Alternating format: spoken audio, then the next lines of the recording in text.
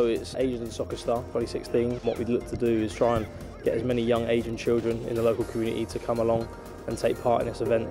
Today we've got over 200 in attendance, which is fantastic. We're doing really well. They get given a number and a colour t-shirt, get put into their age groups. In their age groups they then take part in testing sessions, as well as also sessions with regards to what our foundation coaches put them into.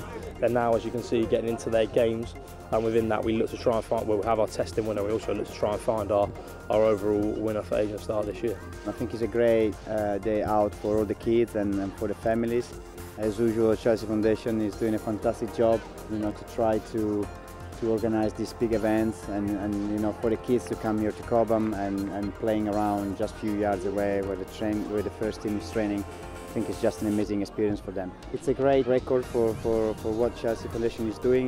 They're doing this for the past 8 years, and they have 10 young lads already been part of a professional academy. So I think it's good. It's good. It's a great opportunity for the kids, and also it's unbelievable. All the entire organisation, all the coaching, all the coaches. It's great.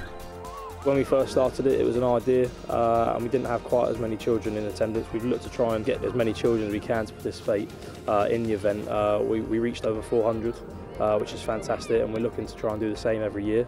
It's a great initiative and one that we're really proud of. When I was in the nines, I won the competition, and then moved on to play for Birmingham City for 2 years, and now I've been at Nottingham Forest for the past 2 or 3 years. This was the first event that I came. It was mainly for Asians. And then it just got bigger and bigger throughout the years. This event, which obviously is for all the kids that have an Asian background, it's a great opportunity. And as you mentioned, Chelsea is always in the first line, ready to promote these events. And the foundation obviously is building a great reputation on organising these events, and that's why we are one of the best. Our overall winner is based upon what myself and the coaches around spot throughout the games and the morning sessions. There are quite a few good players out here this year, so it will be a difficult decision, but I'm sure we'll make the right one.